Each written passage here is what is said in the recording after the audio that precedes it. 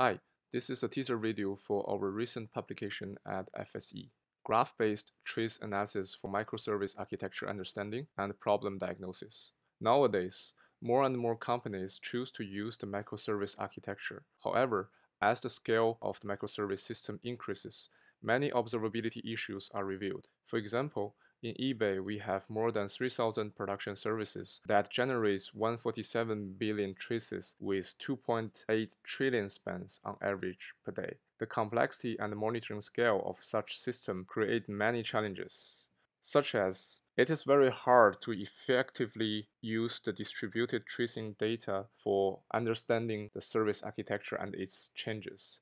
On the other hand, in many cases, it is also hard to localize production issues to the operation level quickly during the incidents. Therefore, we propose GMTA and GMTA Explorer. For all collected trace data, GMTA will firstly assemble and repair the trace. At the same time, it identifies and records the error propagation chain. Then, the traces with the same exact path are aggregated and stored. Based on the settings, the passes are also grouped into business flow. All processed data are stored in analytical database and a graph database.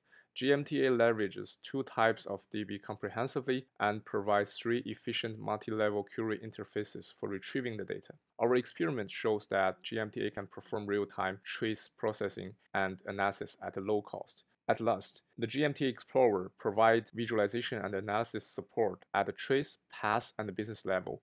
It can also present the trace or path changes over time or critical error propagation chains within the path or business flow. The user can choose between these functions freely for architecture understanding or to use it to find the root cause during an incident.